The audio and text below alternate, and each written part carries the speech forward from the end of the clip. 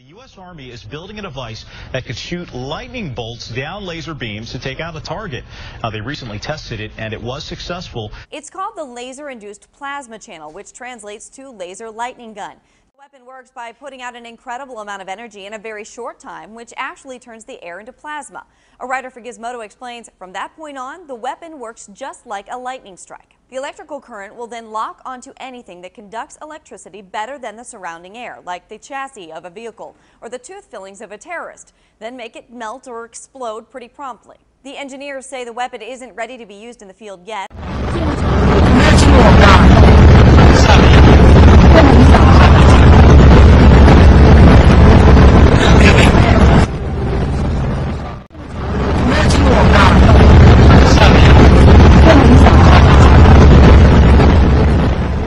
Engineers say the weapon isn't ready to be used in the field yet.